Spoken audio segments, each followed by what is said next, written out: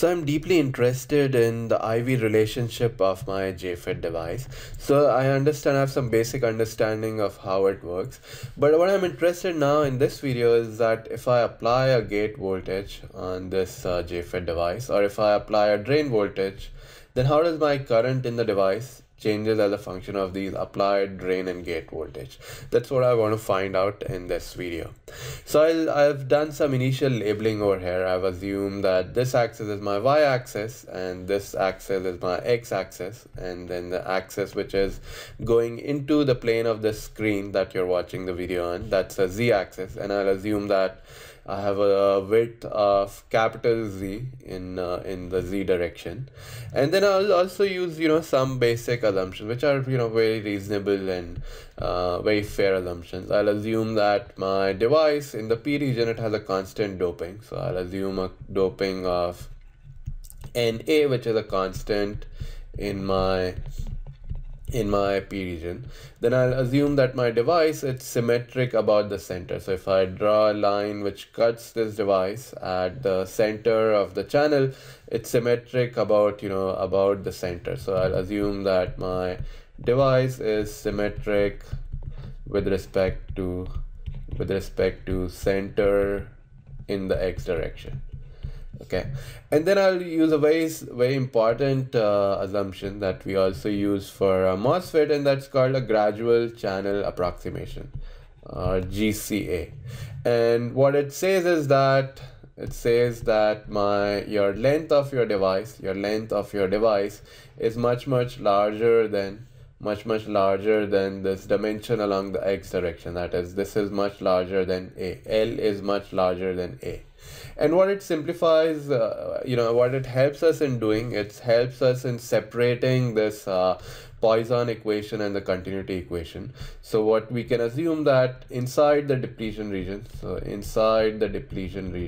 you can simply apply Poisson equation, and you can assume that your electric field in the x direction is much higher than the electric field in the y direction. So inside the depletion region, you can assume that your Ex is much larger than your Ey, and you can simply write down your Poisson equation, assuming it's a 1D device.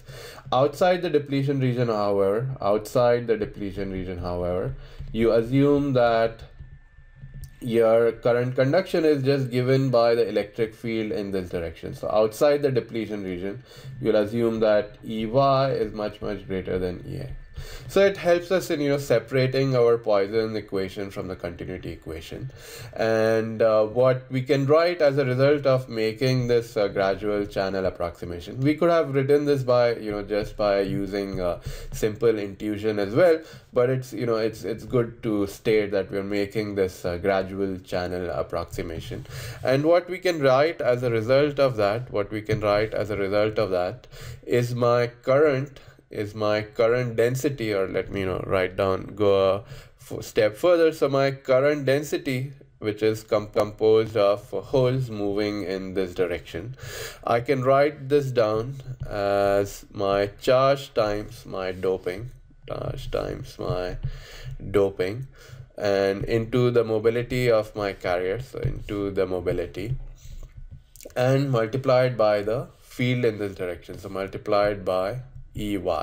So I am assuming that outside my depletion region, or where my channel is, I can simply write down my current as a function of this electric field Y, and my electric field X is negligible, or is not contributing to the current conduction outside my depletion region. Okay, so now I can further expand on this, and instead of writing Ey, since I'm interested in finding the relationship with the voltage, I'll just say Ey is equal to derivative of my voltage in my y direction. Okay, so this is fair as well. And now to find out my total current, I need to integrate this as a function of x and as a function of z. So my overall current is essentially an integral of this over x and over z.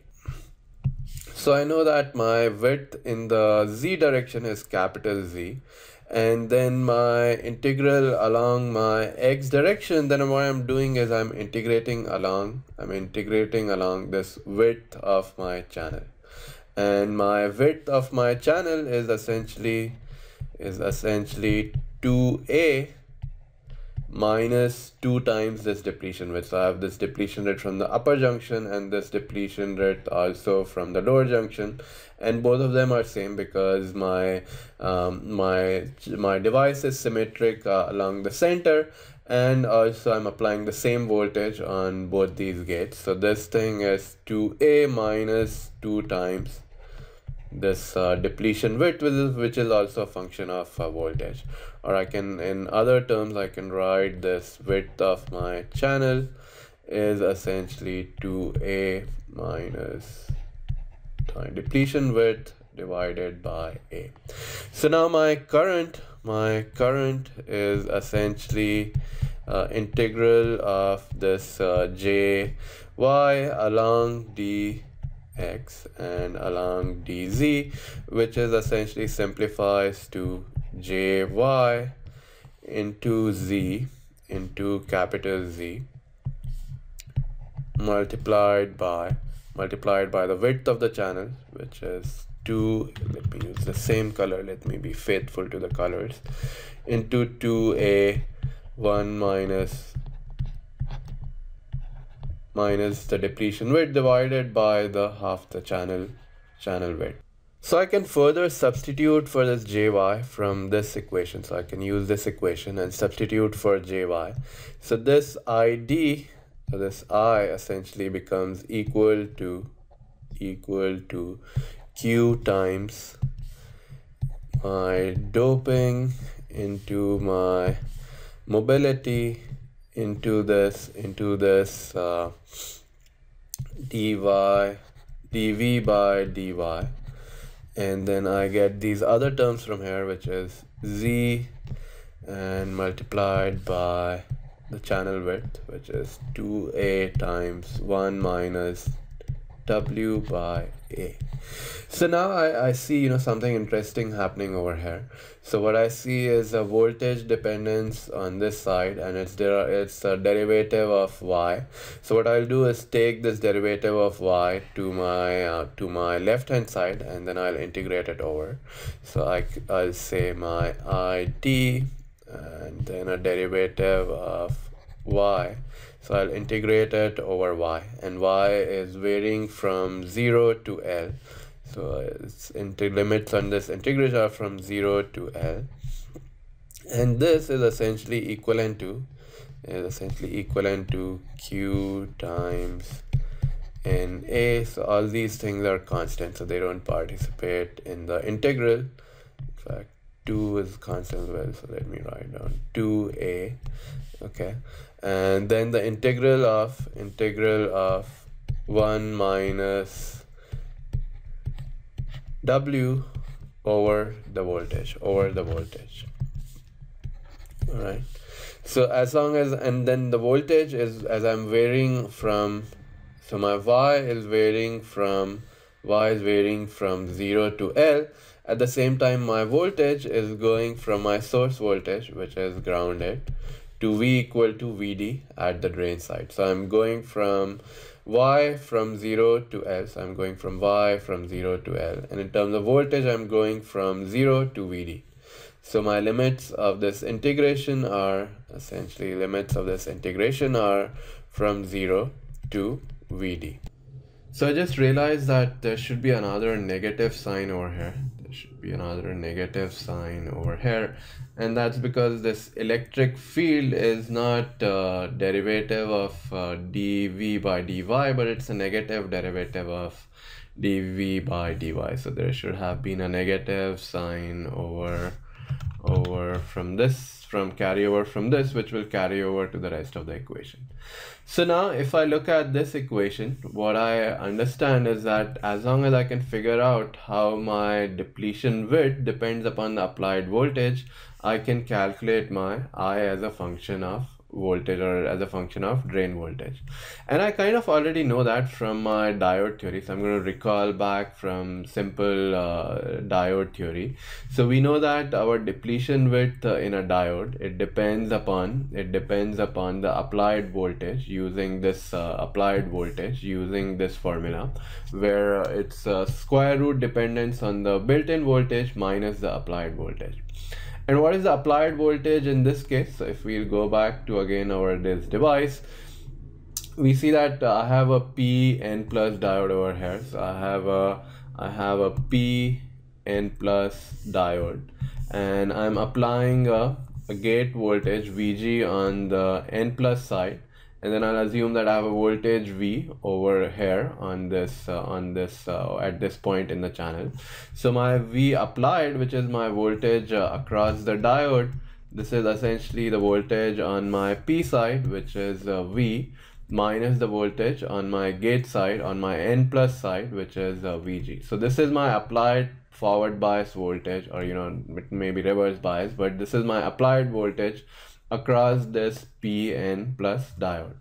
So I'll substitute for that. So I'll substitute my V applied is essentially equal to V minus VG in this equation. So this equation turns to this.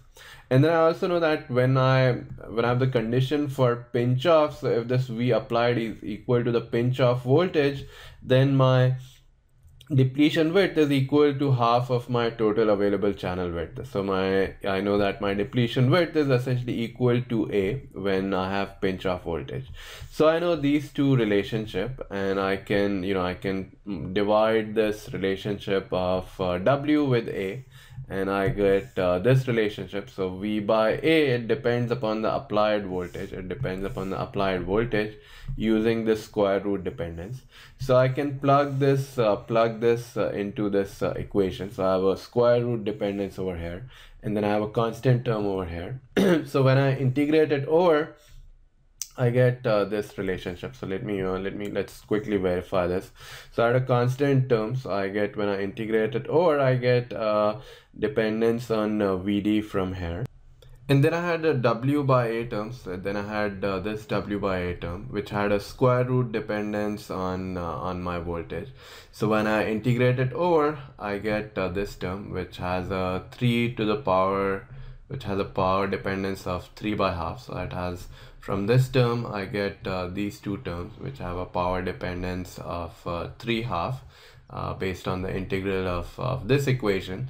So from my constant term, I get this dependence on linear dependence on VD, and then I get a power dependence, which is dependence upon 3 half power of my applied drain voltage. So I kind of make peace with myself that I'll get this relationship when I integrate it over. And in the next video, we'll interpret this IV relationship and what it means for the operation of this device.